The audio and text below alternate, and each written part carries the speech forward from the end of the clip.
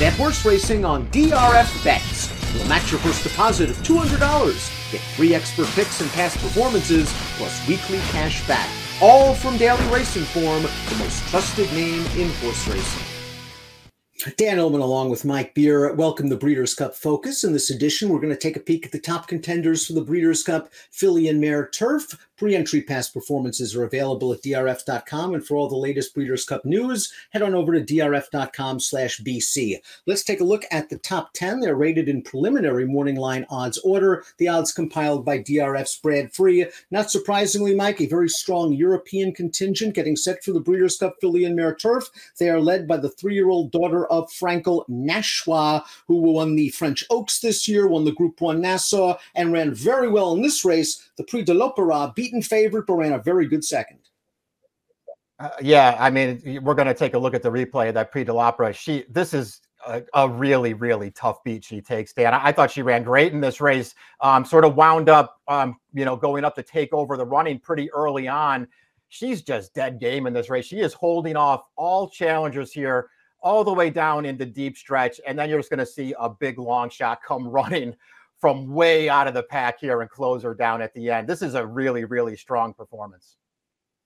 The 1 3/16 figures to hit her right between the eyes. She seems to handle any sort of footing, whether it's soft or firm.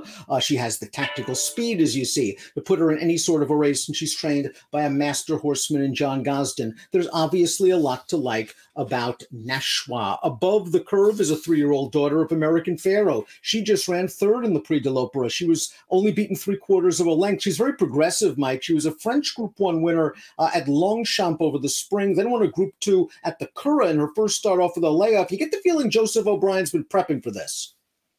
Yeah, you do. And it does feel like there's a lot of room for her to take another step forward here. Only beaten a nose by Nashwa in that most recent start. Now, she didn't run as well as Nashwa there, but she was still hanging around at the end, and she could easily take another step forward. If Dream Loper runs here, it might be a little bit of a stretch from a distance standpoint. She's a Group 1 winner of the Prix du Moulin, going a mile at Longchamp over softer going. Her best races have come a mile and a 1.125. Can she stretch her ability to a 1 3/16? Yeah, well, if nothing else, this race being run at Keeneland over a shorter distance than is usual for this kind of a race, it only helps a horse like Dream Loper. I think she can get the 1 3/16. She's a Group 1 winner over 9 furlongs over in France. Her most recent start when they dropped her back to a mile was a really, really impressive win. And, listen, the Nassau 2 back, I think the 1 1/4 is too far. They tried to put her on the lead that day, and it just didn't work out. I think this distance actually works for her.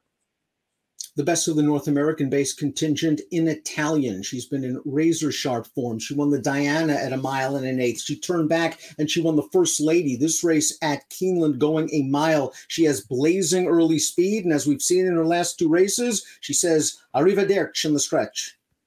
Yeah, she's been in really, really good form. Her last 2 races, the 2 best of her career. And listen, Dan, I feel like if you're going to, take on some really, really classy Europeans and you want to beat them, I think you want to get in front of them and then keep on going. And that's what an Italian will try to do. Perhaps a horse that's lurking under the radar is trained by Aidan O'Brien. That's the daughter of Galileo. Tuesday, and Tuesday was 6th in the Prix de l'Opéra. Maybe the soft going was the excuse for her that day. She was a Group 1 placed 3 starts back over firmer ground in England, but that was going a 1.5 miles. Yeah, I think when you go back and watch the replay of that most recent start, it's not a terrible performance. She did get a little tired in the late stages, but basically she kept right up with Nashwa for most of that trip. She got a little tired at the end. She was always wider than Nashwa in there, and she tried really hard. That was not a poor performance. Taking a look at 6 through 10 for the top 10 list for the Breeders' Cup Filly and Mare Turf. Full fields of pre-entries and past performances available at DRF.com. Virginia Joy, she took down Warlike Goddess at Saratoga, but she had a very, very easy lead that day. And if she runs here, there's no easy lead with the likes of In Italian facing her. Yeah, exactly. She took advantage a little bit to beat Virginia Joy, or to beat Warlike Goddess, rather. Listen, they can't take that win away from her, but she's not going to get that kind of a trip in this race, and she still has the Europeans to deal with. Same questions about distance for Dreamloper as we have for Saffron Beach, a Group 1 winner at a flat mile at Deauville. I think she's better at slightly shorter distances.